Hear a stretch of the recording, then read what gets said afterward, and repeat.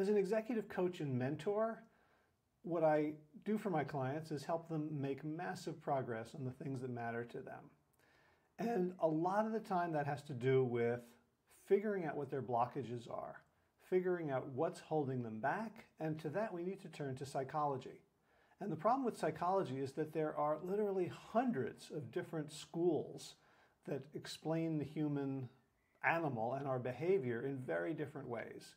And when you look at the results of the different psychological modalities, when you do experiments and you assess how well they all work pretty much the same and not that well. Not that many people get better, and the people who get better don't get better that much. Today's guest decided to look for the bright spots, to look for cases, and every therapist, no matter what they do, has a couple of these at least, where someone made rapid, comprehensive transformation, almost like on a dime, like in a single session there was a transformation, and they didn't go back, they didn't relapse, they didn't have to work hard to maintain it. It was just like something was undone and redone. And he began studying these. And he and his partners collected hundreds of case studies and started looking for what they had in common. And about 30 years ago, patterns began emerging. And about 25 years ago, the neuroscience of transformational change was unlocked.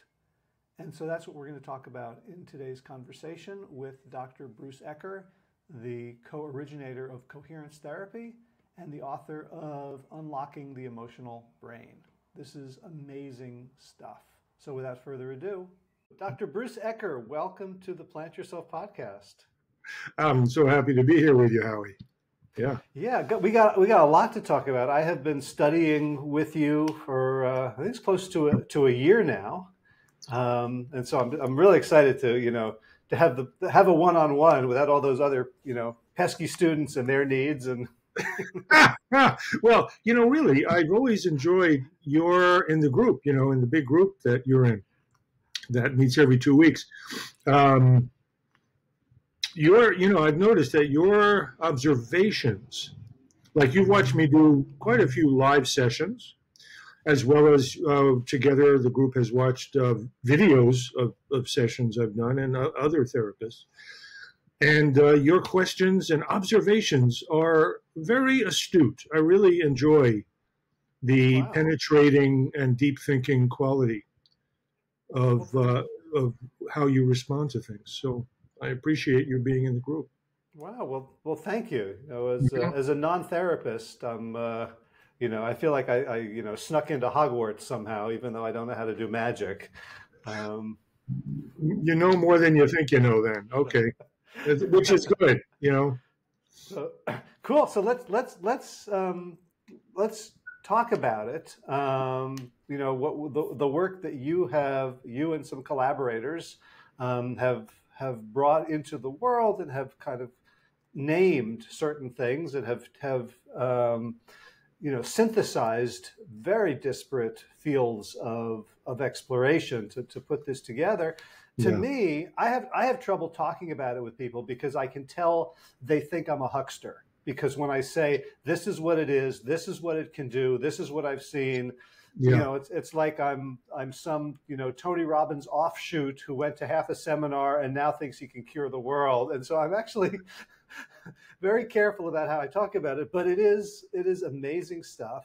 And you are one of the people at the forefront of kind of collating it and synthesizing it and sharing it with the world. Well, yeah, what you said rings true for me too. I really recognize in what you said my experience also. We've had to learn how to present, write about, speak about, and teach this material to the therapy field. That's our main focus: therapists, counselors, and coaches, of course.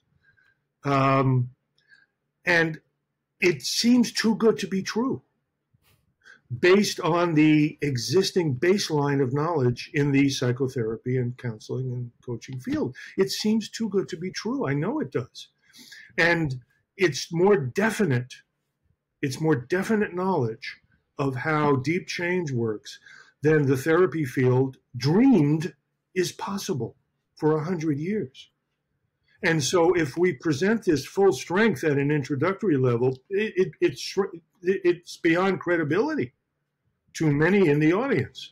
And so we've had to learn how to present it to not encounter a kind of a backlash of disbelief or, huckster, whatever. It's a real problem. And I think we've gotten the knack. So, have at me and let's see how I do here. All right. Yeah, this may not make sense to people at this point, but suddenly, like, the resistance could be the therapy industry's need to experience grief over what they've been doing for the past 100 years. That's in the mix. I think it is. Yeah. So I'd love to start with where you started out. Maybe a short biography of young Bruce and how you got to exploring this stuff. Well, I was born very young. Actually, I'm not sure how far back you want me to go here. Well, did you think you were going to be a psychologist when you were a kid? No. That really came quite late. It was in my freshman year in college that I took a physics course. When I took physics in high school, I wasn't that interested in it. But when I took a physics course, I thought I would do some kind of applied math when I went to college. I've always loved figuring things out and arriving at clarity of how things work. And applied math seemed to embody that. But then I took a physics course and loved it. So I switched my major to physics and fell in love with physics, majored in physics, and then became a physicist. I was in graduate school in physics at University of California, Berkeley, UCB. But the Vietnam War was raging, and I was about to be drafted into the Vietnam War. So I found a job doing physics research that got me, I lucked out. I found a draft-deferred job in a company that was doing some of its own research for the Defense Department. So I got a deferral, even though the company agreed never to put me on a military project. Huh. So I just threaded the needle there and began working shoulder to shoulder with PhD physicists, which I wasn't yet. I had to drop out of grad school before I got the degree. So I had a 14-year career doing physics research. And at first really enjoyed it. My love of physics was actually my yearning to see into what reality, what's at the heart of existence. That was really my calling. And at what level was this physics? Was it like, dark matter, particle physics? Oh no, I was wanted to head for very fundamental physics or cosmology. Yeah. But I had to get a job, and I worked at the field that they needed help with, which was a very applied, it was various uses of very intense electron beams and the interaction of these electron beams with the gases they're shooting through and ionizing the gas, and rather complex stuff, and using big complicated apparatuses to do this. So, I learned a lot about how to do that kind of complicated work, and working in a team with people. I learned a lot about that. So it was good stuff. But after several years, I started to feel like, this doesn't really get to the heart of things. Okay, it's puzzle solving, but it didn't satisfy my desire. So, after about 5 years, I began looking around. What else could I do that more feels aligned? So it took me I did that physics work for about 14 years before I transitioned over and went back to graduate school to learn psychotherapy. And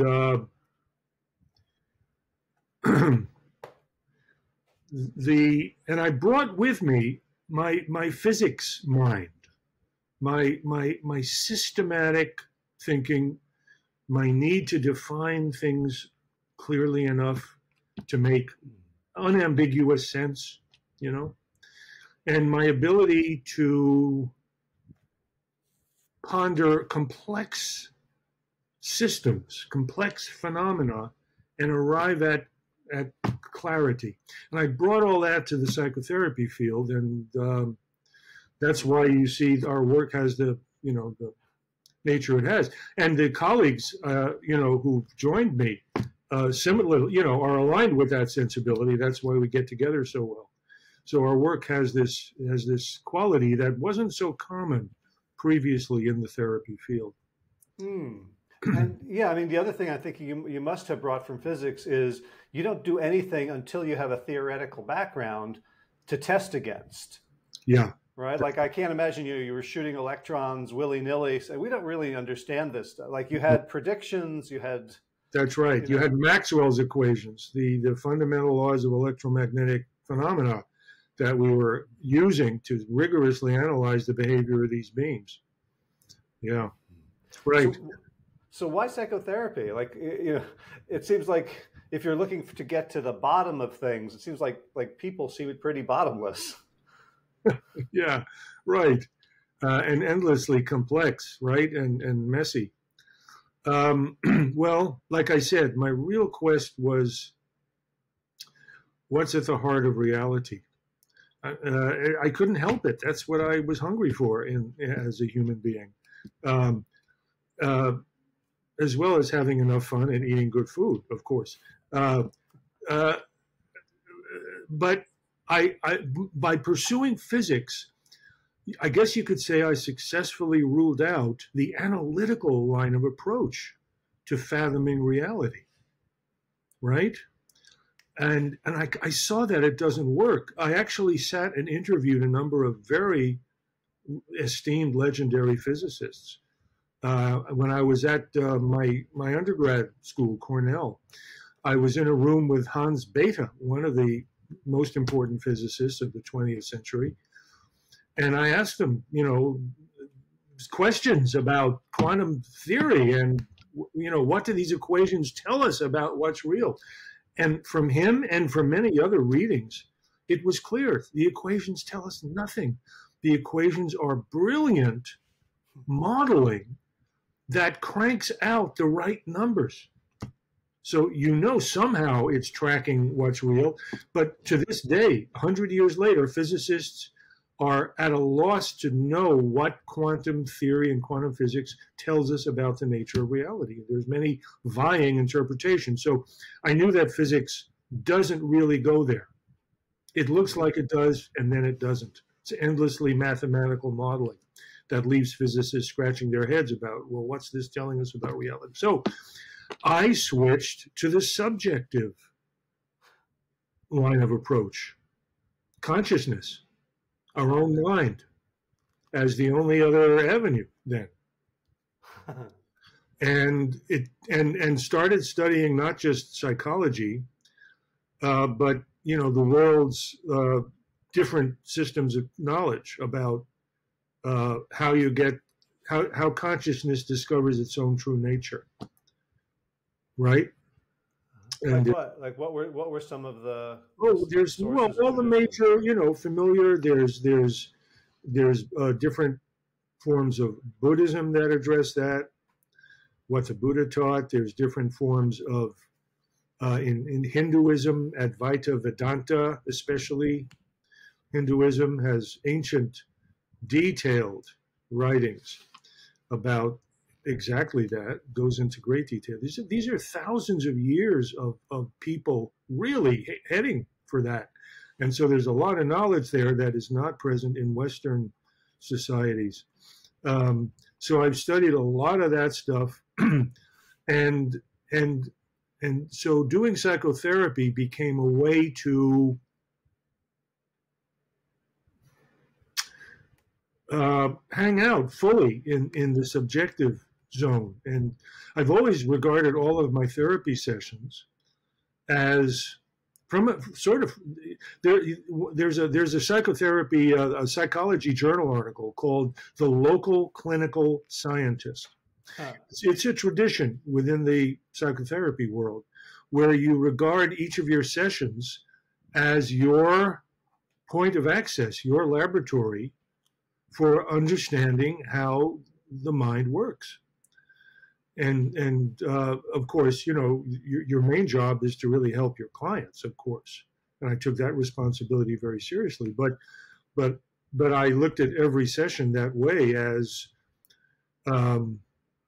learning how the mind works, and as well as trying to apply theories and systems of psychotherapy successfully. And now I guess the story gets to more closer relevance to what we're going to be talking about, which is that in my early years after finishing grad school and beginning to, you know, see clients in practice, it was clear that all the systems of therapy I'd learned in grad school were not terrifically efficient at creating decisive change, you know, liberating change for clients. And then over the first few years, occasionally it happened, you know, occasionally a major breakthrough happened. And I was now working in close conjunction or in sort of a clinical partnership with Laurel Hulley, who I then married, but that's a detail in this story, I guess. But our clinical collaboration is the main thing there. And you know, we found that indeed a decisive, liberating, lasting change happened very occasionally, and it was like a surprise when it did. Like, whoa, what did we do that led to that? So literally, when we saw that it was possible, and of course, in graduate school, you know, you read of a few cases of that kind. I'm not saying we discovered such a degree of change, but when we saw it occasionally happen accidentally, serendipitously in our own sessions, we, you know, caught fire with the spirit of, well, whenever it we don't know why it happened, but whenever that happens, we're going to study it as thoroughly as we can and try to see what made it happen. So we did that across different clients, different symptoms or problems for several years, trying to see if we could systematically learn what brings about that level of what we began calling transformational change, which means major symptom stops and never comes back. Yeah, I mean, my understanding of what you were doing then compared to most of the rest of the field is that people, like, I think of psychotherapy, it's like the Yankees and the Red Sox. It's like, you know, you got Freud and Jung and, you know, Reich and Adler and people like who they study with really, you know, Rogers, that like, this is my team and we have the right model. And what you were doing seemed very trans-theoretical. Like, we're just looking at like what works as opposed to we know what we do works and it just doesn't always work, or people or the clients are resistant to it, or yeah, exactly. And we had learned, you know, a sizable number of different systems, and that became the spirit of our approach. Like I think we think of it as phenomenological, you know, which is pay attention to what's actually happening in the therapist, thoughts, feelings, body sensations, you know, actions, behaviors, moods, and again, using every session to learn how symptom production works and what is it that ends the happening of a particular problem pattern or symptom.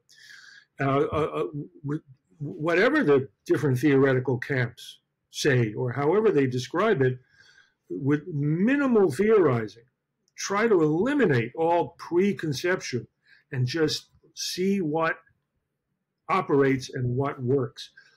And yeah, so that was our approach. And by the early 1990s, this approach began in the like 1986-ish.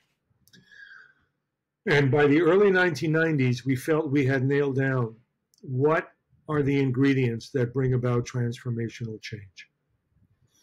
And it wasn't anything that we had seen named in any of our studies of existing therapy systems.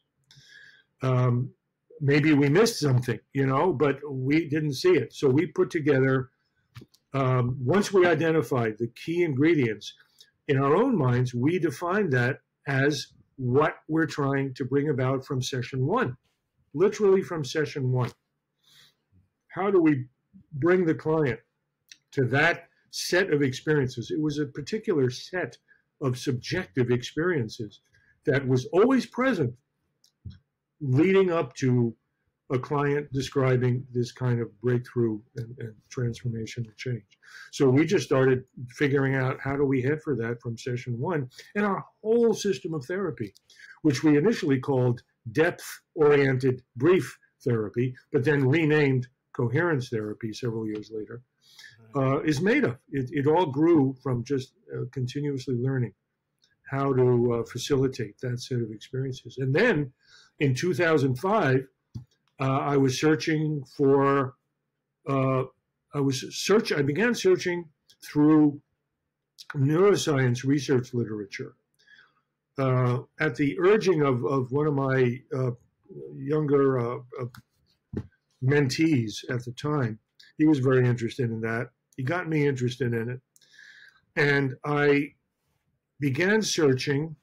We all did. He and one other mentee and I began searching. And I was on vacation with Laurel down in San Luis Obispo, California, visiting Hearst Castle, which is a mind-blowing place. And late one night in our hotel room, I went back to the computer and looked through more neuroscience research articles, and went to bed, still on the search, and lying there in bed, somehow my mind realized, wait a minute, one of those articles. I got up, went back and found it, and that was it. That was the 2004 study by an Argentinian group of neuroscientists that was the first study to detect what experiences.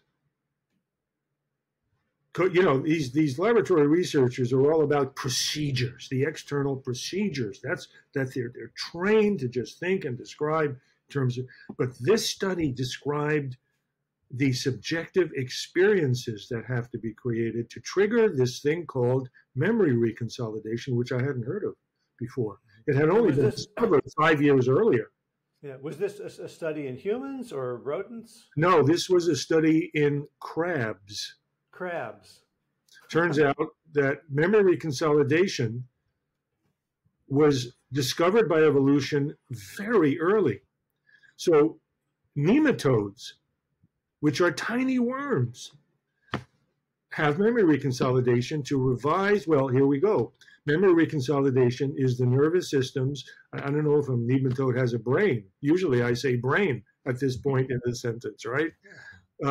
But it's the nervous system or brain's built-in process for revising what it previously learned, right? It gets a little hard for humans to imagine nematodes learning stuff and updating their knowledge. So I think we'll switch to humans very soon here. But for example, suppose you grow up with a parent who gets triggered into rages and inflicts a lot of suffering. Well, in growing up in that family, you learn a lot about how to stay safe and not trigger that stuff, or at least try to not trigger that stuff. In fact, for every specific form of suffering created, you learn a very specific avoidance tactic. You learn the existence of that suffering. You learn how it works, what triggers it. You learn what to do to try to keep it from happening to you. And you don't know you're learning any of that. So it's called implicit knowledge, right? And it's very specific and powerful because it's learned in the presence of emotion. Neuroscientists have shown separately, rigorously, that anything learned in the presence of while feeling strong emotion becomes extremely potent knowledge that will last a lifetime. Yeah, I have a weird example of that. Yeah, what? When before my wife and I were married, we were vacationing together, and I got the news, and she's originally from South Africa, and her first language is Afrikaans. I got the news on the phone that my father had died, and I was, collapsed on the bed crying, and she called her mother and had a conversation in Afrikaans, and I remember the Afrikaans. I didn't know the language, but I can, to this day, I can hear the complete sentences of a language that I did not speak as I was, in the throes of grief. What an amazing example of that, Howie. That's really amazing, and just so shows the reality of that. Sometimes that's called a flashbulb memory. I have a flashbulb memory of the moments I heard that President John F. Kennedy had been shot. I was walking along a corridor in my high school toward a left turn. You had to turn left a few feet ahead. So I'm walking toward that, and some other kids are coming around the corner toward me, and one of them says, "The president's been shot." And what I heard, because this is not a possible thought, right? Right. What I heard is the president has gone hunting. That's what my mind did with that, because I had no place to put the actual words. And it had to come in a few times for me to hear the words that he said. And I remember the scene, and I don't have a lot of vivid, memories like that from back then. Yeah, flashbulb memories. So anything learned in the presence of strong emotion, boy, sticks. That's how the brain's emotional learning system evolved for hundreds of millions of years. Right. And it seems like there's something about that type of learning about how to stay safe that the brain doesn't trust to consciousness because we're so complicated. We'll analyze it and we'll figure it up. Right. Well, first of all, there's several dynamics that keep it from being conscious knowledge. One of them is you don't know you're learning it at the time you're learning it. The implicit learning system is amazingly effective and vast, and our conscious knowledge and our capacity for conscious thinking and knowing and choosing is very limited. And the amount of stuff that living organisms need to know to survive is way beyond the conscious capacity. So we have this implicit learning system. You don't even know you're learning it. It's in there. And it'll keep triggering on cue as needed for the rest of your life. It's built to not fade out once it's learned on that level. And so, but memory reconsolidation is the brain's way to change even that stuff. And the therapy field and the whole psychology field didn't know the brain had such a mechanism until essentially the year 2000. The last few years of the 1900s, there were a few studies that finally gelled at 2000. And what do you know? There it is. There's this way the brain can take a very specific piece of that kind of emotional learning and literally unlock the physical encoding in the brain of that specific learning and allow new learning to rewire it and rewrite it such that it isn't there anymore in the same way. So you're not just overriding, like most of the psychotherapy field operates through what we call counteractive learning or competitive learning. You learn the positive patterns you wish you had, you wish you lived by, and you set them up as well as you can. And the idea is to make that happen instead of the existing pattern. And you're trying to override the existing pattern. And it's not very effective. Relapses happen. And it usually produces a degree of reduction of the problem pattern, but not a profound elimination. But this memory reconsolidation is a fundamentally different process down to the neural level that can truly eliminate the unwanted pattern. So what did psychotherapy think was the limits of what was possible. So that I don't, the experiments, I don't know, on like, rats or mice with, with electric shocks, where you could introduce some competitive stimulus, but the original one would always be there and always be triggerable. It's like there's some kind of like landmine in your psyche. Yes. And it has to be protected, and you try to stay away from it. It's late, let's see, 1989. The procedure that we all know the name of for this is extinction, right? Starting with Pavlov in the 1920s, who did all kinds of different procedures with animal learning and unlearning. And extinction, you train the dog to salivate when the dog hears the bell, because initially the bell sounds and the food comes immediately. So the dog knows, oh, the food's coming. But then after that pattern is set up with many repetitions, you ring the bell and you don't show any food, the dog salivates anyway, right? The dog has learned what the bell means. The dog has an expectation, a very specific expectation of what that bell means, and salivates. So extinction is you ring the bell with no food many, many, many, many times, and you think you're going to unlearn, you're going to drive the unlearning of that expectation. Well, guess what?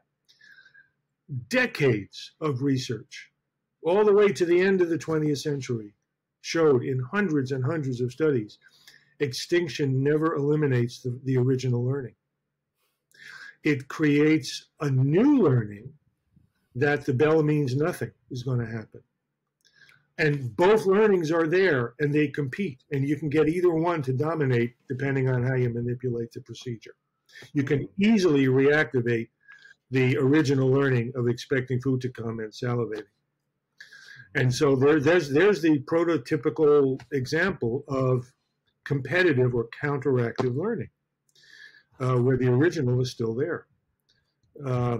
Memory, and so for nearly 100 years, they did all these experiments without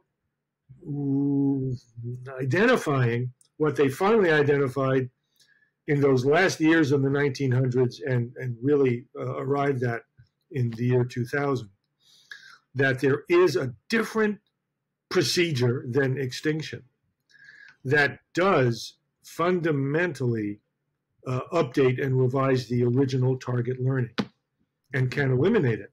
Now, I really feel I should say and emphasize memory reconsolidation. An analogy is helpful. Electricity. When electricity was discovered, right? Well, we all know electricity can take many, many different forms, myriad, unlimited forms. Electricity is not defined by my air conditioner. Electricity is not defined by an iron that you smooth clothing with. You can smooth food with it too, but I don't recommend it. Well, that was how we made toasted cheese in the dorm. Where did that come from? My electric stove. Yeah, electricity takes many forms. Memory reconsolidation can be facilitated to alter what's already there in memory in any different way. It can weaken it, strengthen it, revise the details of what's expected, revise the response when the trigger happens, or erase, or let's say unlearn. I shouldn't have said erase because it means crazy things to people. We learned the hard way by using that word initially. But it's unlearning. It's true unlearning that nullifies the original learning, right? So maybe an example is good here. An example that I like to use is a fellow who had severe social anxiety. He described it as like getting very tight when he's among people, and like in a way that he can hardly think and can barely get himself to speak when he's among people. And it emerged that he learned this. He learned the expectation, and when he first in his first session, he was clueless about that. He didn't even know he had negative expectations of other people. That's how fully implicit or non-conscious this learning was. But I did our process with him, and he became regularly aware that he expects people to respond to him the way his father did thousands of times throughout his childhood, right? The classic thing, a little mistake by a little boy, perfectly normal mistake, father triggers into bellowing rage in front of friends or family members visiting. How can you be so stupid? What's wrong? You know, just tears him down, shames him brutally. And this happens so many times. So he knows that the slightest thing that is a misstep, an error, a blunder, and others are going to do that to him again. And so there we have the generalization that the emotional learning system does. When we're little, we don't realize we're assuming that our parents are representative samples of human beings. And we grow up expecting other people, all other people often, to respond the same ways our parents did to us. Not always, but it's very common.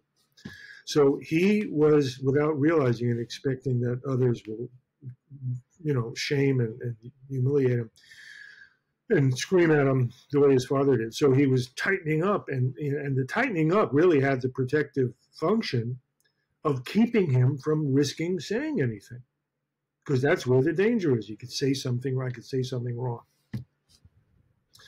And we used this process to have him unlearn the generalization, or I used it, I was the therapist, because that generalization was the specific learning that was generating his social anxiety and freezing up in his body in the present. Yeah. So can I pause here for a second? Because I think I'm imagining what people are thinking who are familiar with psychology, or they've watched movies about with people getting therapy, is that the person you would say, you would explain to him what you just said to me. You generalized. Everyone in the world is not like your parent, not like your father, and therefore you don't have to be afraid. And he would go, oh wow, doc, you're right. That's amazing. And he would be cured. But we do that all the time to people. It's our instinct to explain to people why they're thinking wrong, what they should be thinking instead. That's I think the basis of much of cognitive behavioral therapies and rational, emotive, all that stuff, is like if people just understood and we explained to them, and then they can own their dysfunctional thoughts and just replace them, then they'll be better. And this is kind of the opposite of what you're talking about. Well, in the sense that conceptual understanding, intellectual understanding, turns out to be just another counteractive, competitive piece of new learning that doesn't have the potency to change the existing emotional learning, which is not in the intellect. It's not in the upper cerebral cortex. It's in different brain regions and in the body, right? That evolved to do emotional learning. It's amazing to me, it still is, that these implicit emotional learnings do not exist in words or concepts at all. And yet they are completely specific, right? A dog doesn't have words and concepts, right? I mean, they may learn what we teach them, but when a dog learns that, what's a good emotional learning of a dog? That snakes. So suppose a dog got bitten by a snake at a certain age. That dog is not going to forget that snakes are dangerous. Mm-hmm. Right? That's an emotional learning. It involves perception. It involves the pain of the bite. Say the dog got bitten. And it might get generalized to garden hoses. Yes, absolutely. So these are very specific learnings that don't need concepts or words at all to exist. So right, if I had just explained the way you described Will to my client, it wouldn't have had any effect. And in fact, it has negative effects because it doesn't work. But the client thinks it's supposed to work because a wise therapist explained it as if the therapist thinks this should make the pattern stop happening. So then the client feels like a failure because it doesn't work. So it's what's called iatrogenic, where the cure does harm. The treatment does harm. So no, we never approach therapy by relying on rational understanding to make the existing patterns to stop happening. No, it has to be experiential. It has to be the creation of the experiences, like I said when we began talking. The experiences that do the memory reconsolidation process in the form that does unlearning. This is a very special subset of how memory reconsolidation works. It's the maximally effective version of memory reconsolidation that focuses on a particular target emotional learning and brings about these experiences that unlearn and nullify that learning. And the way should I go ahead and say how I did it with him? I think that'd be a practical. Yeah. Let's see. I'll try and do it as succinctly as I can to just get the gist of this described. Once we had learned, now, so the discovery phase comes first, and that's actually not memory consolidation yet. That's the first phase of coherence therapy, is find and reveal and experience the emotional learning that is underlying and driving the problem pattern as the client consciously experiences it. For him, it was this tightness, right? This experience, can't talk. Vast range, people describe depressed mood, people describe compulsive eating, you name it, right? Anxiety, panic attacks, vast range of presenting patterns that people want to get free of when they come for therapy. So the first phase of coherence therapy is to work efficiently and experientially to bring the client into awareness, where we're bringing awareness to the implicit learning that's outside of awareness initially. So that's driving the problem pattern. So I worked with him, and I think it was in 2 sessions, had him now very directly in touch with what he suffered. He knew his father had rage. That wasn't outside of awareness. A distinction we like to make in coherence therapy is the distinction between what was suffered and what was learned from what was suffered. What was learned from what was suffered is what's outside of awareness. Usually people have some awareness of what they suffered. Not always, but some clients, therapy clients, don't have initially even any awareness of what they suffered. So we have to start there to get to it.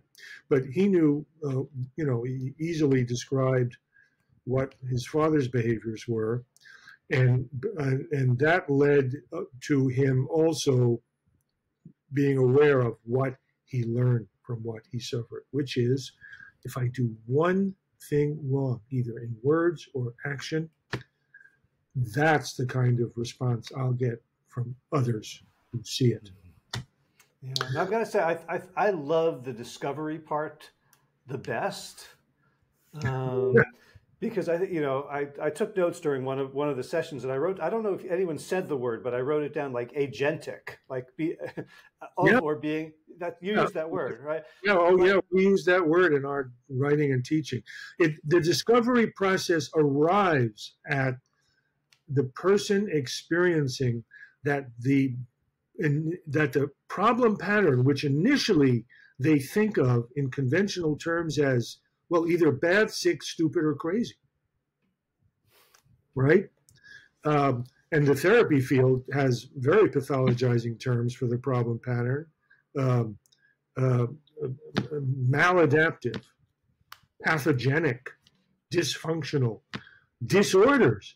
Everything is named a disorder in the official therapy manual, the DSM, Diagnostic and Statistics Manual. Everything is a disorder. Hundreds of disorders. The therapy field teaches people that they're broken, and they're not.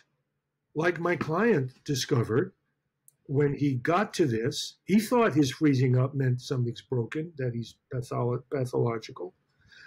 And instead, he realizes that this was valid emotional learning. Makes total sense that he expects this from other people, given what he experienced and suffered as a boy. And that's why we call it coherence therapy, because all these emotional learnings are coherent. They fully make sense and, in fact, are adaptive emotional learnings. He was freezing up, keeping himself from talking to avoid the suffering he learned will happen. Where's the pathology in that? I don't see any.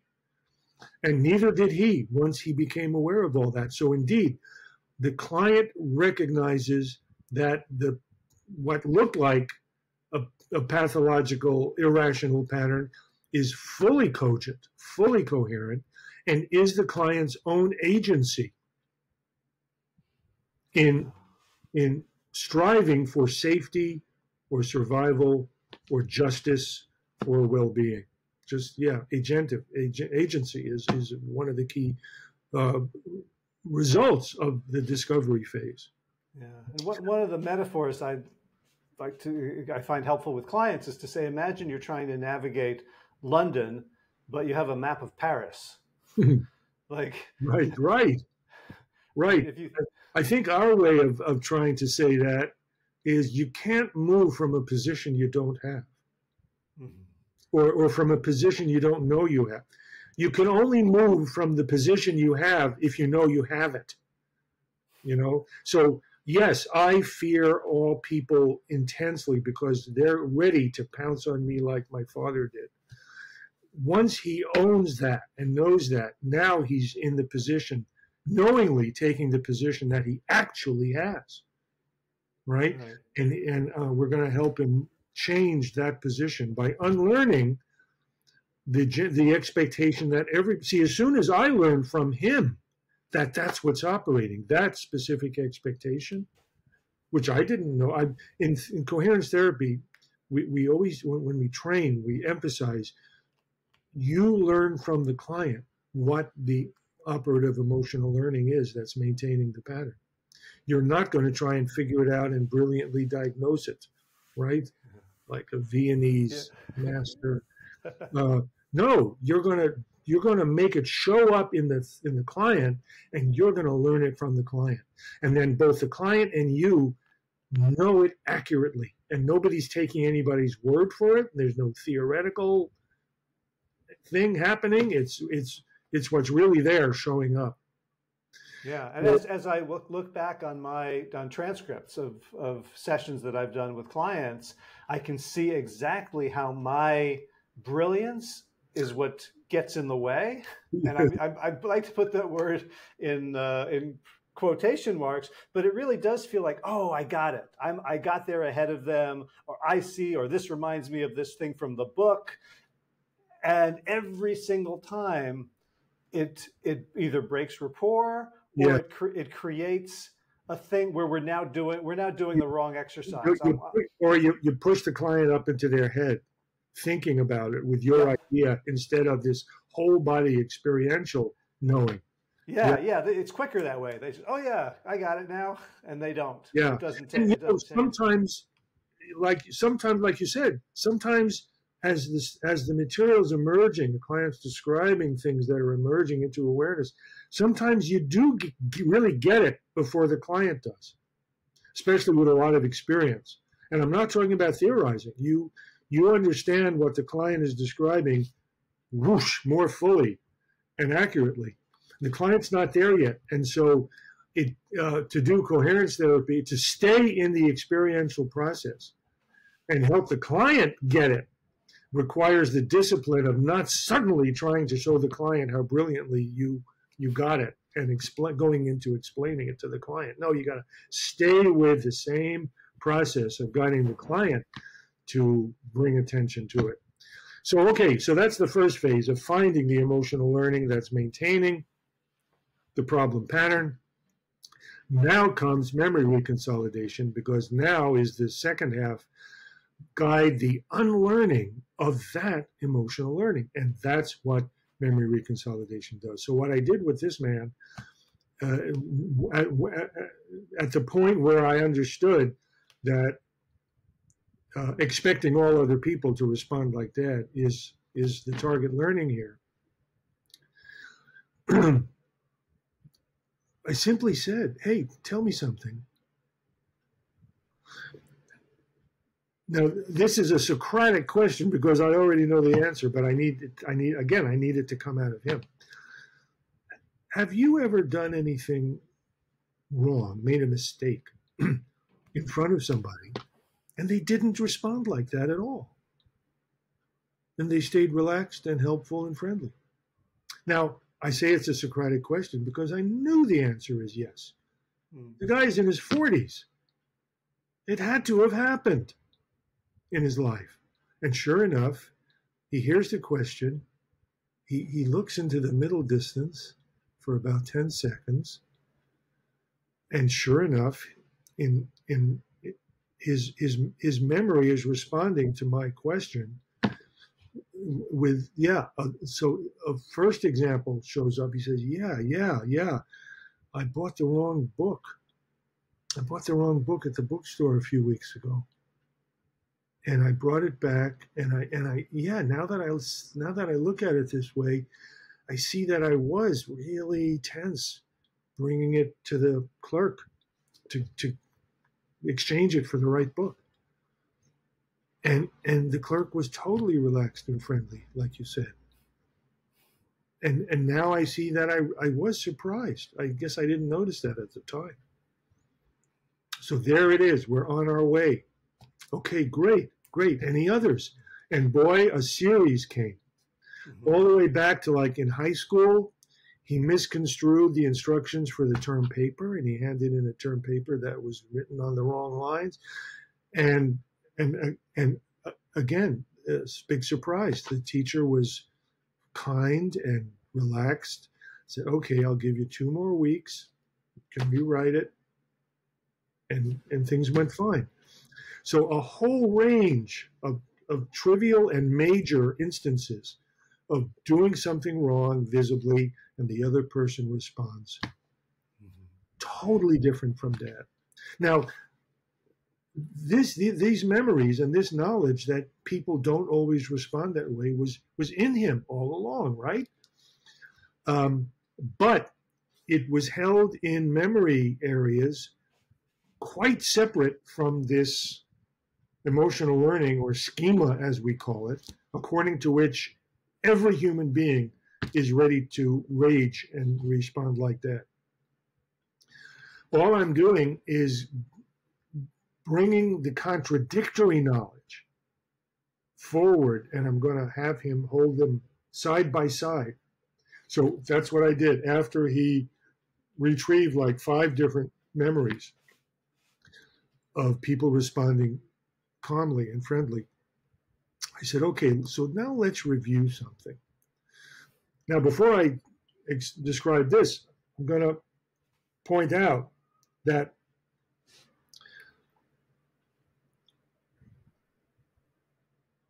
the very first time, I'm pausing because I'm trying to make this very clear and succinct.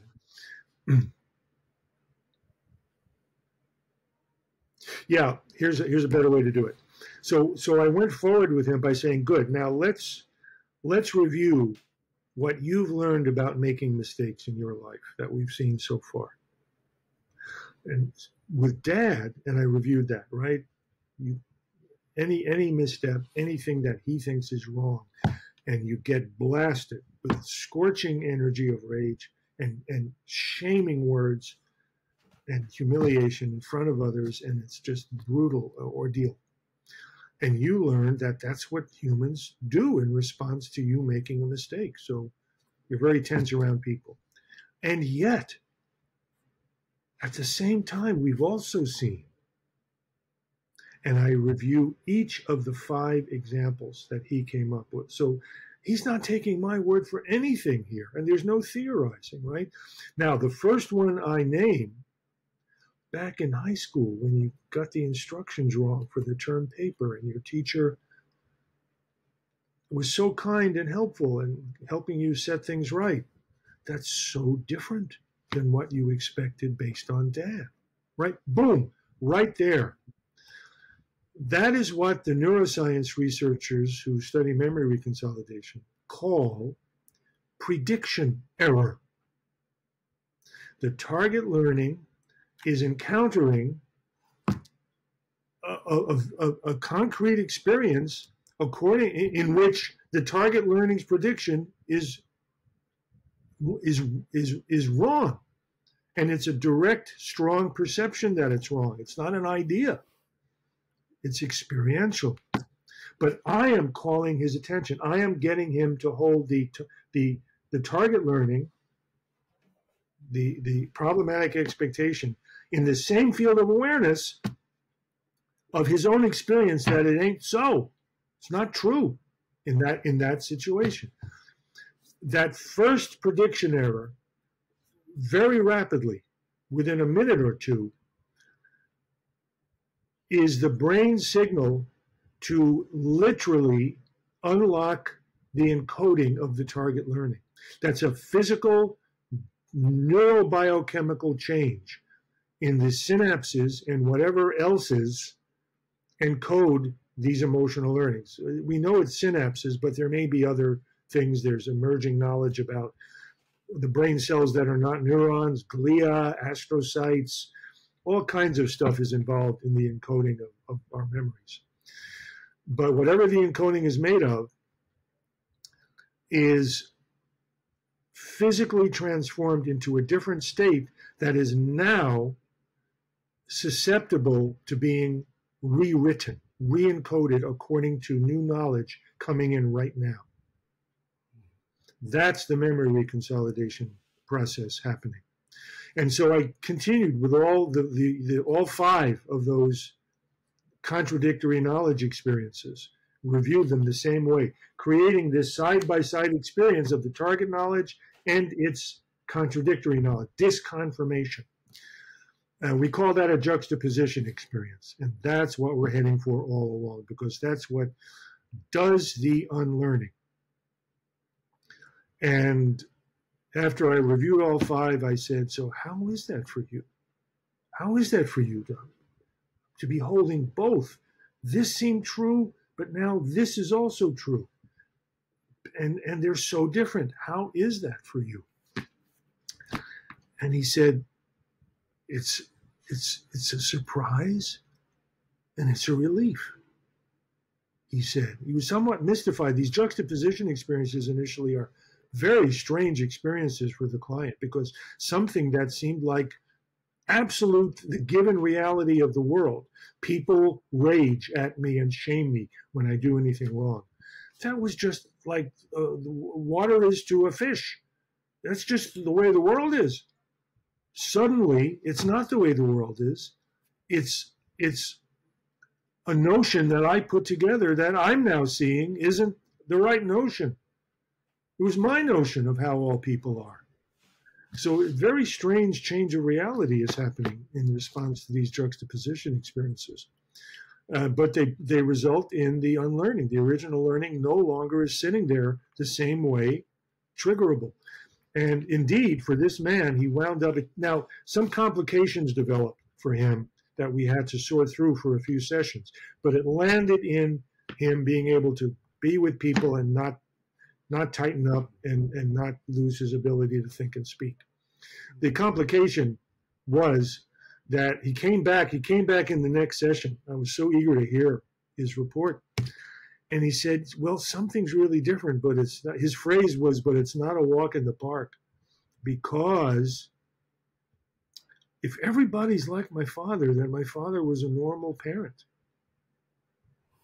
But if everybody's not like my father was really cruel. And that's really upsetting to see. Mm. So has to make room for grief.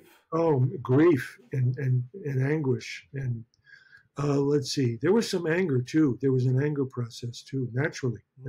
It can get complicated right there. So we had to process all that. Took several sessions, and once the grief and anger was were he was okay with it, then he could really land in knowing that no, everybody is not like him.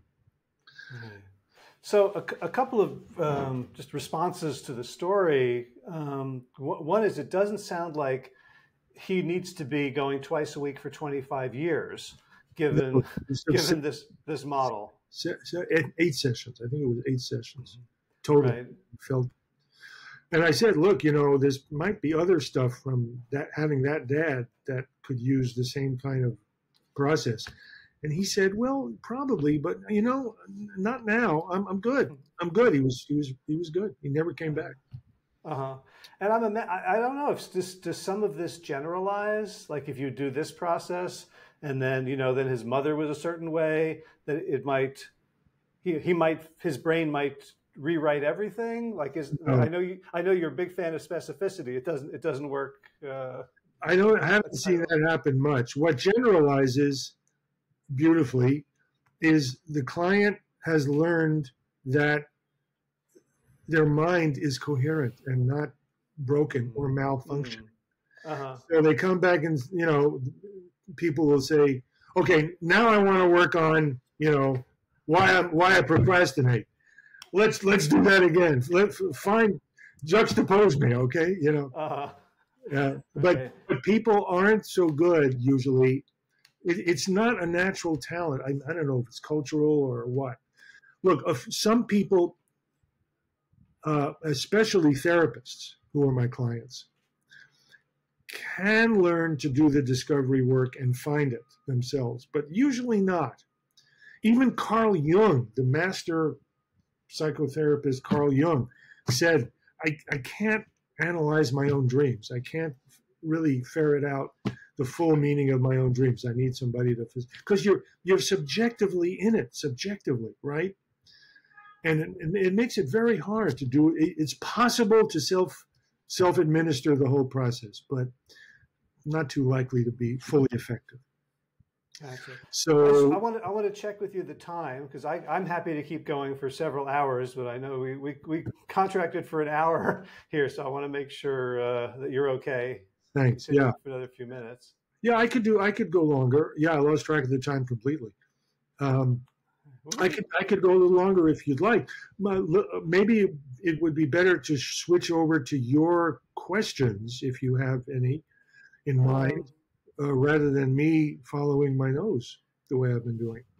Yeah, sure. I mean, one thing, the other response to this story, and my growing understanding of coherence therapy and memory reconsolidation, and sometimes it's growing and sometimes it's shrinking, because sometimes I'll ask you a question like, oh, I think you're something out, and you go, no, not that. So I'm very happy to sort of present theories here for you. And one is that, like, basically the brain exists to help us survive and reproduce. And so it makes, there's a way in which the conservative nature of learning makes sense, but also that there's this, like any learning, it's better to know the right thing than the wrong thing. It's better to have knowledge that is pertinent to the present, to the environment you're in, rather than a previous environment. And so I'm curious, like, why memory reconsolidation isn't, like, it doesn't happen more often, more spontaneously. Like, why do we need 100 years of and for you and your team to begin to put this all together? Yeah, that's I've wondered about that too. Well, my current thinking about that is, I think we just have to look at what evolution set up and infer from that the existing setup was the most survival positive for conditions on Earth during evolution. In other words, that once an emotional learning forms, species survive better by sticking with it than by making it too easily changeable. Gotcha. So the degree of difficulty, look, memory reconsolidation does happen spontaneously. Well, the unlearning does happen spontaneously in life sometimes. And I love the examples I come across sometimes of that happening. My co-director,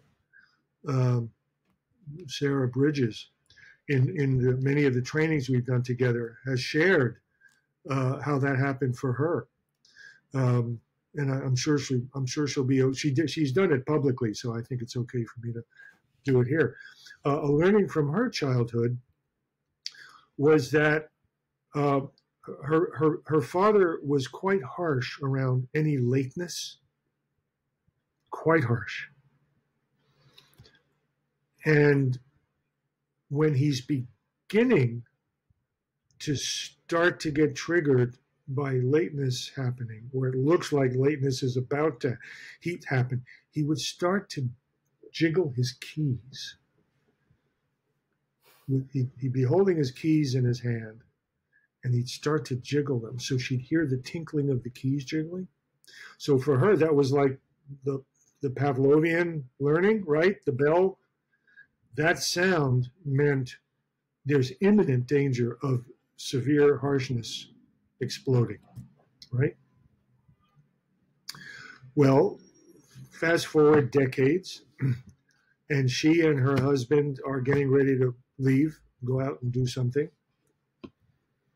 And she hears him jiggling his keys. She's busy getting ready, and she hears his keys jiggling, and she gets very tense.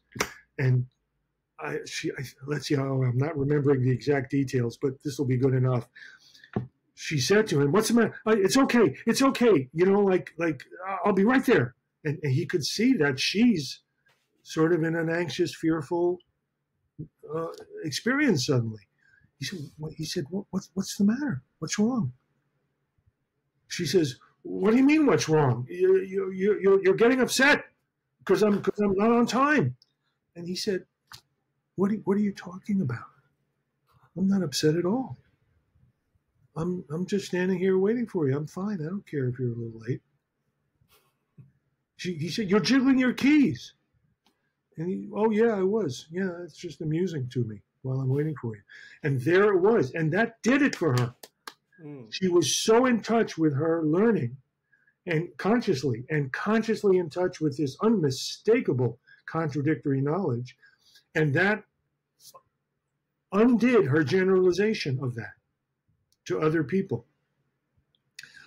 And I think it's a lovely example of how it happens ordinarily in the course of life. The brain is always ready to unlearn these things that have been potently re-triggering for decades and would go to the end unless the right combination of experiences happen. Yeah. And what's coming up for me is like the unknown grace of how many times in my life have I been a disconfirmation for somebody that I'll never know about. Ah, that's right. That's right. Like the high school teacher or the clerk at the bookstore. Right.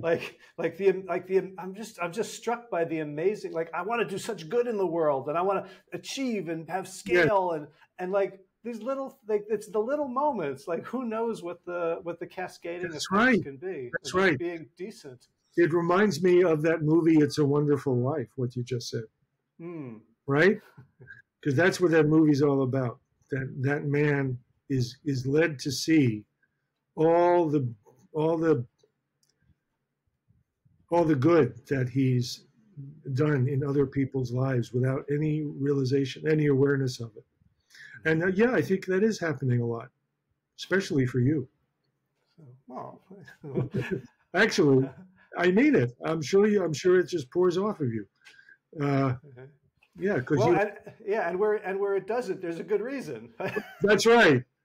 That's right. The brain is evolution set up this emotional learning and memory system, including its memory reconsolidation capacity, to, like you said, yes, be very conservative because the emotional learnings are probably survival necessary or survival positive. So only if the disconfirmation leaves no wiggle room The brain has to see, boy, there's no wiggle room. I got it wrong the first time. Now, my client that I described earlier here, he had all 5 of those contradictory knowledge experiences happen, right?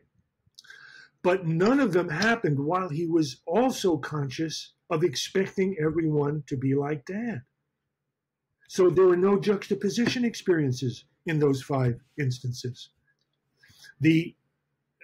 Only when I led him to retrieve all those 5 alongside the conscious expectation that people are going to respond like Dad did the unlearning happen. So that's part of the brain's conservatism about preserving emotional learnings once they're formed. Life brings these contradictory though they aren't functioning as contradictory knowledge. Life brings these experiences that could function as disconfirmation of negative learnings we're carrying. But they don't function that way because the juxtaposition doesn't happen. These negative learnings we carry are in separate memory networks from these experiences that could do the job. But that's why one of the main techniques, we have many different techniques for finding the contradictory knowledge once the discovery process is done. And one of them is past opposite experiences like I did with that fellow. But there are other ways to find it too. Right. And speaking of other ways, one of the things I really appreciate about you and your work is how trans-theoretical it is. Yeah. That, you and some colleagues have created Coherence Therapy, which is directly mapping a process based on memory reconsolidation. But in the most recent edition, I think the second edition of your book, Unlocking the Emotional Brain, you've got chapter after chapter after chapter about other systems of psychotherapy. There it is. For those who are watching the video, beautiful green and yellow paperback title. Yeah. There's internal family systems. There's AEDP. There's EMDR, EMDR. experiencing. We even have a detailed case of psychedelic assisted therapy with ayahuasca in part 2 that shows in detail that whenever any of these, well, here it's 8 different therapy systems, very different therapy systems. Whenever they achieve transformational change, you can find this specific set of experiences was facilitated just before the markers of transformational change start to show up. So yes, we're very deliberately working to show the therapy field that there's this core process that can be facilitated in many different ways by many different therapy systems. And each system has its own theoretical framework, right, for describing how it happens and and its own methodology and techniques for how to do it. But when you recognize this core non-theoretical process, when you understand that core experiential process, some therapists have said to us, now I feel like I have X-ray vision because I can see through the theory and the specific techniques of any particular system. And I can see when that system is accomplishing this same core process to achieve transformational change. And that's exactly what part 2 of the book is designed to show in a convincing way. Yeah. Yeah, just got a couple more questions. One is, I'm curious whether you have found memory reconsolidation in Advaita Vedanta, like in any of these ancient texts. Did they have the same way like all ancient Chinese texts sometimes have physics insights that it's taken us to get to quantum physics? Like was this wisdom known at some level? Oh boy. This is a topic I'm very interested in. And to give you an answer briefly enough that's why I sighed. I'll try. The answer is yes. It's not the detailed procedure of memory reconsolidation, to my knowledge, that I ever came across in those Eastern spiritual, mystical, whatever, metaphysical knowledge traditions. What I came across is something that I felt I have seen in my psychotherapy work, which is that it's the idea of Maya, illusion, that the world is illusion, and that the source of the illusion is one's own being, one's own consciousness, and that consciousness can wake up and get free of the illusion and see it as illusion and know its own true nature. That's really the core, I think, message of most of these traditions. Yes, what happens in coherence therapy and any transformational change produced by any system of therapy is that, and when you and I were talking about agency earlier, we were getting very close to this, what I'm about to say. Yeah, the client, the person has the direct experience.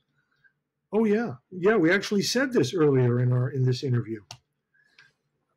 They have the direct experience that what seemed to be and what they were taking to be the world, the given world as it is, was actually an invention of their own mind. Any specific emotional learning that is driving a problem pattern initially seems to the client to be the nature of the world, as if it's objectively the truth of the world. And as a result of this process, the client awakens to the direct experience that that was a fabrication, a construction, an invention, a construing of their own mind, that they have now seen was only a construing of their own mind, and they have seen that it's false, and as soon as they experience the falseness, their own mind decommissions that version of reality. Poof.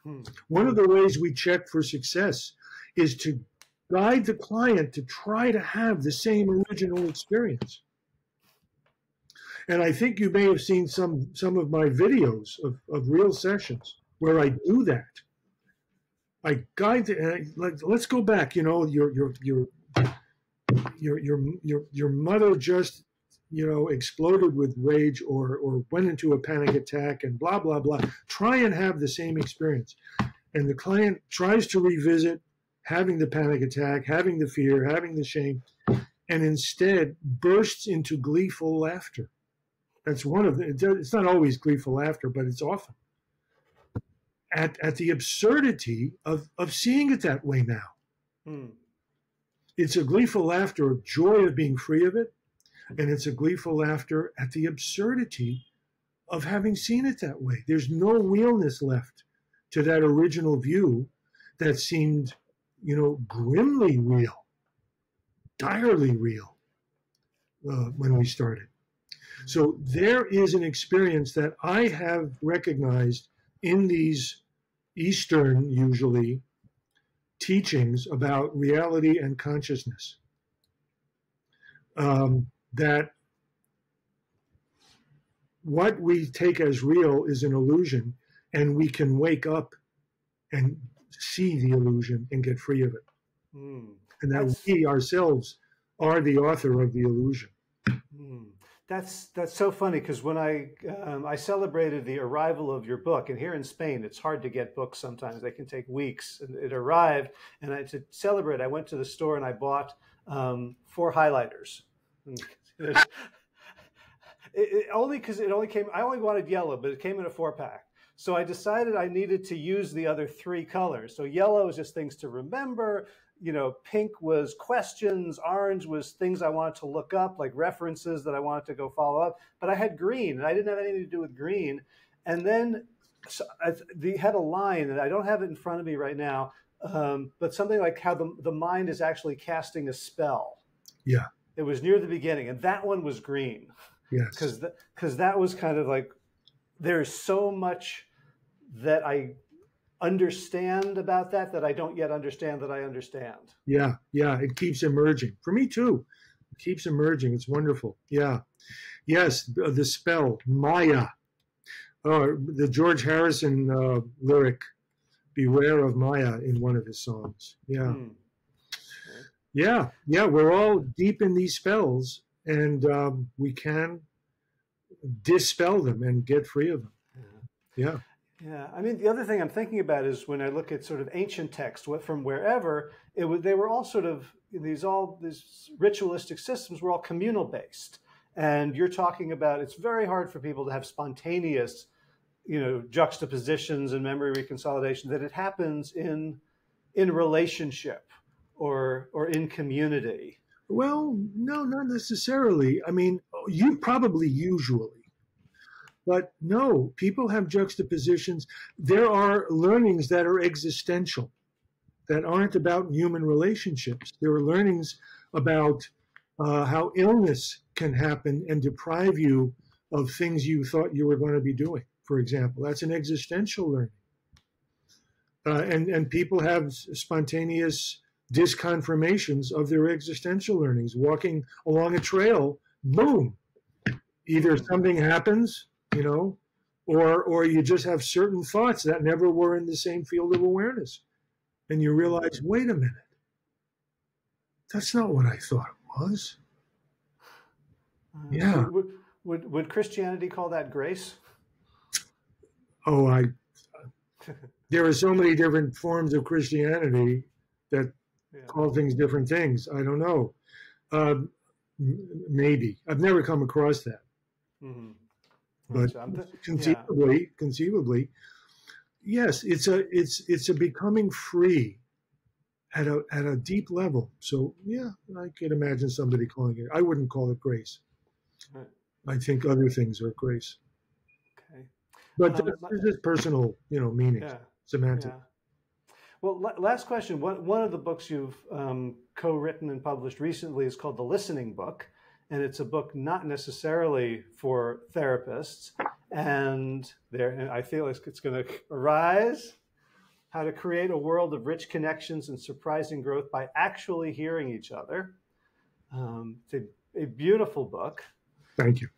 And it's really written in such a fun and accessible way. You have all these different dialogues, and then, graphics to show where there was a disconnection. And it seems like, and overtly, in one of the later chapters, you talk about memory reconsolidation at a level that maybe a layperson could understand, and you say that maybe deep listening could bring this about.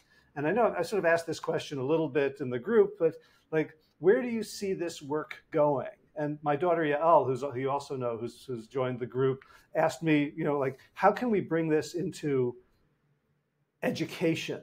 Like, what if there was a school that was memory reconsolidation informed? Like, where do you want beyond therapists? Like, where do you want this to go, and where can it go? Great question. Yes, please do it.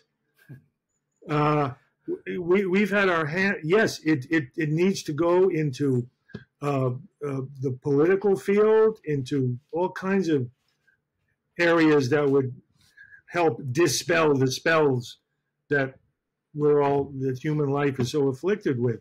Absolutely. We haven't managed to do any of that yet, simply because the work of putting this into the therapy field has fully occupied us for over 20 years. All that it takes to get this installed in the therapy field solidly enough for it to stay there and have its effects has been fully occupying. I haven't even had enough bandwidth to start to map out how to get it into education and other fields. I think if you Googled memory reconsolidation education, I think you'll see stuff. I think there are people starting to do that.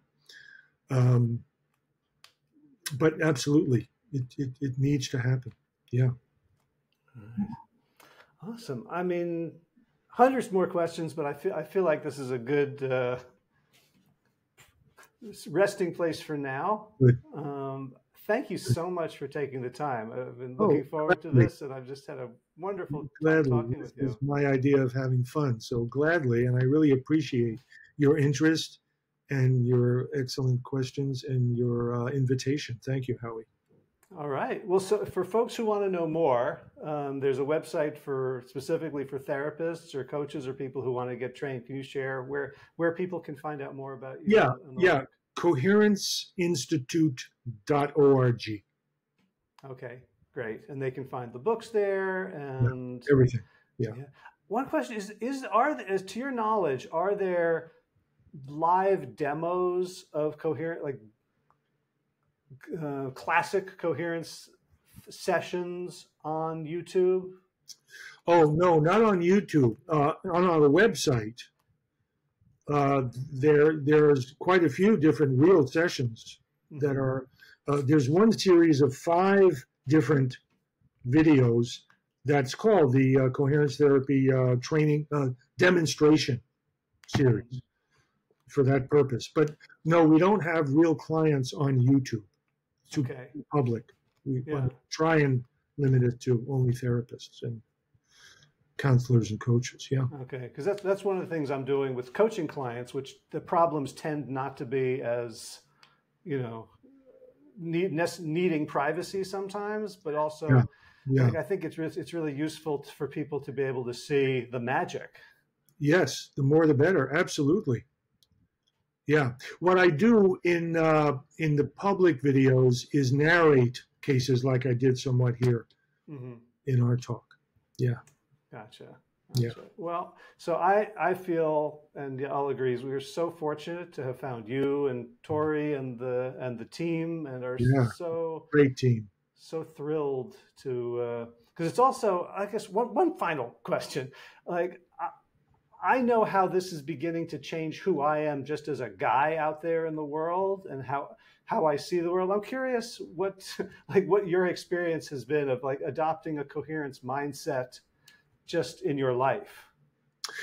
Well, I assume that everybody's manifestation is coherent. So it helps me when people are difficult from my point of view, either in their personal behavior in relation to me or in the room or in politics.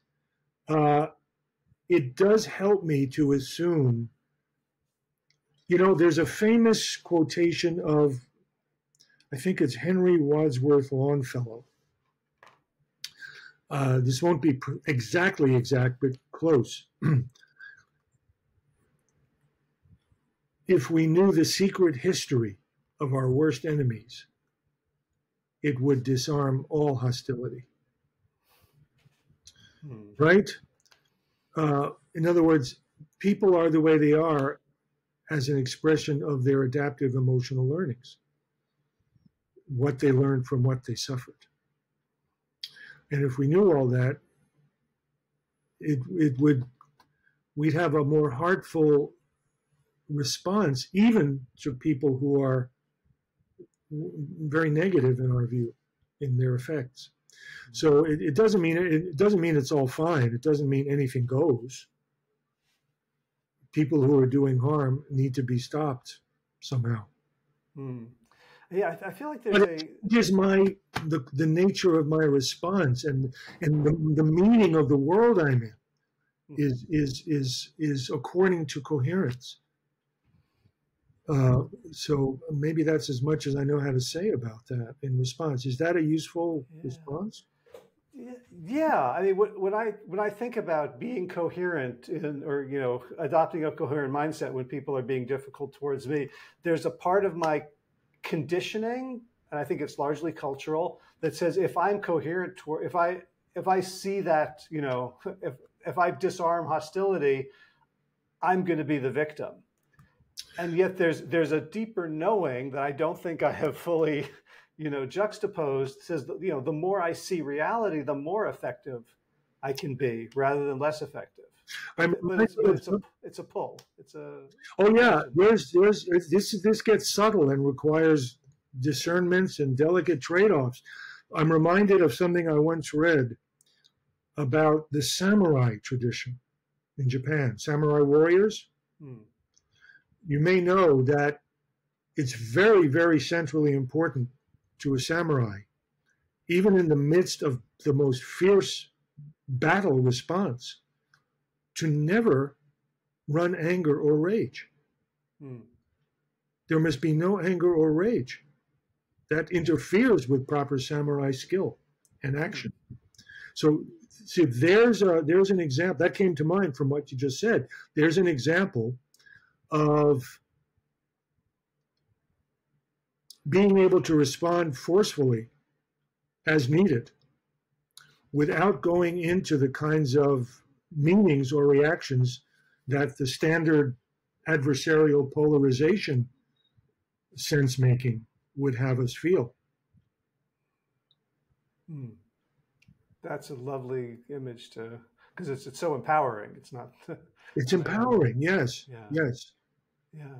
Yes. And I think in some ways it's contagious, right? Like the more people we can get to see the world in terms of like everything makes sense, and if we Yes. can see it, I mean, the amount of self-compassion I have for myself, as you mentioned, from things that I have not dealt with, I have not fixed, but I'm like, oh,